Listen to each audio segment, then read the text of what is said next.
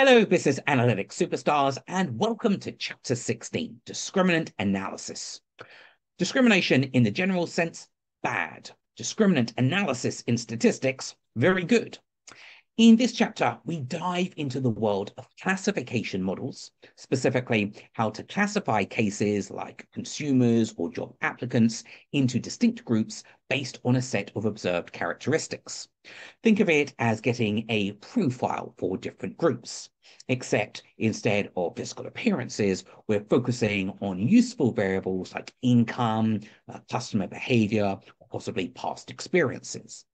Now, just like we saw in multiple regression, discriminant analysis aims to find a linear combination of predictor variables that best separates or literally discriminates between groups. The twist here, well, instead of predicting a continuous outcome, we're trying to classify an individual into one of several distinct categories.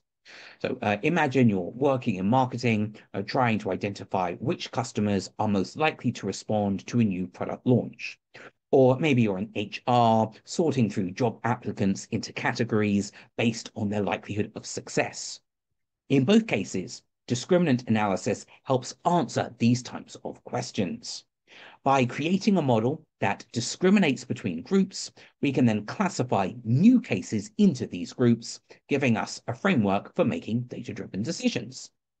This method is not just about finding differences, but using those differences to classify new individuals accurately.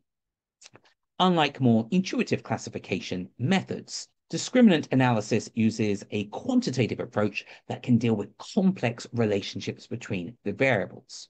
It helps you separate different categories in an optimal way. A discriminant analysis relies on the so-called discriminant function, a linear combination of predictor variables like income, spending habits, etc., that maximally separates the groups. You might think of it as a scorecard. Each variable contributes to the total score based on how relevant it is to the separation between groups. Let's say we want to classify customers into two groups, loyal customers and churn risks, based on their purchasing frequency, average transaction value, and engagement with promotions. Each of these predictor variables will be weighted, and the resulting score from the discriminant function will decide which group a new customer is classified into. The trick is that we can use a decision rule based on these scores. The individual with a score above a certain threshold might be classified as a loyal customer, while someone below that threshold might be tagged as a churn risk. Now, that threshold and the weighting of variables are determined by the analysis. In classification models, accuracy, of course, is key, but even the best models will make mistakes occasionally, sometimes classifying a loyal customer as a churn risk or a high potential job applicant as unsuitable. This brings us to the importance of classification errors. Now, not all errors are created equal. In business, the cost of a misclassification can vary depending on the context. Let's say you're using discriminant analysis to classify loan applicants into low risk and high risk categories. A false negative, classifying a high risk applicant as low risk, could lead to significant financial loss, while a false positive, classifying a low-risk applicant as high risk, may result in a missed opportunity, but at least you avoid major losses. Now, understanding the trade-offs between these errors is essential to refining your model and decision rules. A key tool for managing these errors is the confusion matrix, which shows how often the model correctly classifies cases versus how often it makes errors.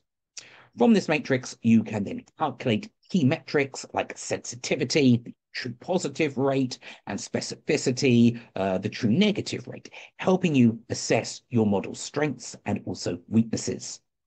Now, if some of this sounds familiar, well, that's because discriminant analysis shares some DNA with multiple linear regression. Both techniques seek to explain variation based on a set of predictor variables, but while regression predicts a continuous outcome like sales or revenue, discriminant analysis predicts group membership. In both cases, though, we are looking for a linear combination of variables that best explains the outcome, whether that's predicting revenue in regression or classifying customers in discriminant analysis. Now, you'll also see some similar statistical tools for assessing the significance of your discriminant function. So where you can apply a discriminant analysis in the business world. Well, let's consider a few examples. In customer segmentation, we can classify customers into groups based on behavior and demographics, which helps in targeted marketing and product recommendations. In credit scoring, we can assess loan applicants to classify them as low, medium, or high risk based on factors like income, employment status, and credit history. In recruitment, we can classify job applicants into categories based on skills, experience, and qualifications to decide which candidates to invite for interview.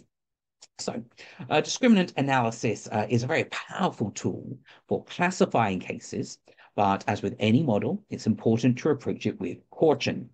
While it provides clear-cut rules for assigning group membership, real-world decisions are rarely black and white, at least 50 shades of grey. However, by understanding the principles of a discriminant analysis, considering the costs of misclassification, and validating your model's accuracy, you can use this technique to make informed, data-driven decisions in a variety of business contexts. So, keep an open mind and a critical eye, and may your discriminant functions be ever in your favor. So, superstars, are you ready? Don't worry, I won't discriminate regardless of whether or not you are.